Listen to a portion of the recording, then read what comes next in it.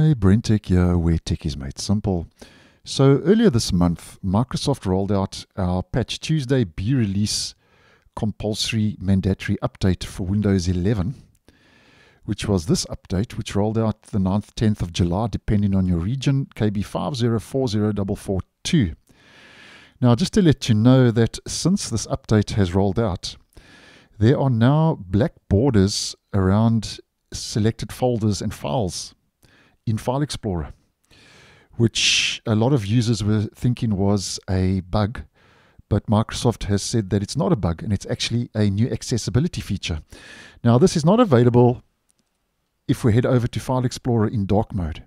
You can see things looking pretty normal when you highlight a folder or a file. But if we just change our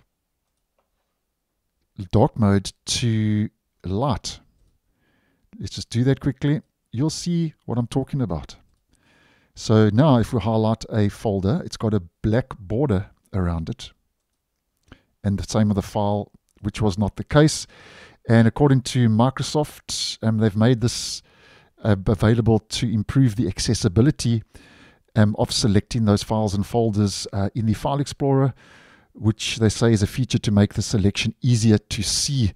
So previously, as you may well know, we just had the blue accent color, and now they've put that black border around. And obviously, Microsoft has also mentioned that they wanted to increase the contrast of the actual selection and decided to turn this into a black border. And I don't know about you, although some thought this was a bug, and Microsoft has now confirmed that it's not. I actually quite like the look of that. As mentioned previously, any accessibility option that's made available in an OS is a step forward. The only difference with this being is it might not really fit in too well with the light theme. But nonetheless, I think that's a nice move, and just wanted to put it out there.